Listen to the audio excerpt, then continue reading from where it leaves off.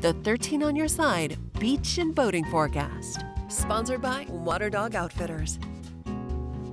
Hey there, West Michigan. Hope you're having a great Wednesday. I'm meteorologist Michael Behrens with your latest beach and boating forecast. Water temperatures had moved their way back into the 70s for a good portion of Lake Michigan, but you really won't get a chance to experience them on Wednesday because the winds will make things hazardous at the lakeshore. Winds gusting up to 30 miles per hour already as of Wednesday morning. As we head throughout the day, those gusts stay consistently 20 to 30 plus. In the afternoon, some of those gusts could reach up to the 30 to 40 mile per hour range. As of such, we do have beach hazard statements in place till 8 o'clock Wednesday night with waves of 4 to 7 feet possible across a good section of Lake Michigan. 2 to 5 foot waves possible on the southern end. All the counties in the 13 on your side viewing area under those beach hazard statements. As we head into tonight, the winds will start to back down some, and we will eventually see those beach hazard statements expire with 2 to 4 foot waves possible through the overnight hours. Of course, if you want the latest forecast, you can always find it online at 13onyourside.com/weather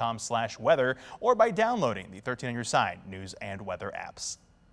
The 13 on your side beach and boating forecast. Sponsored by Water Dog Outfitters.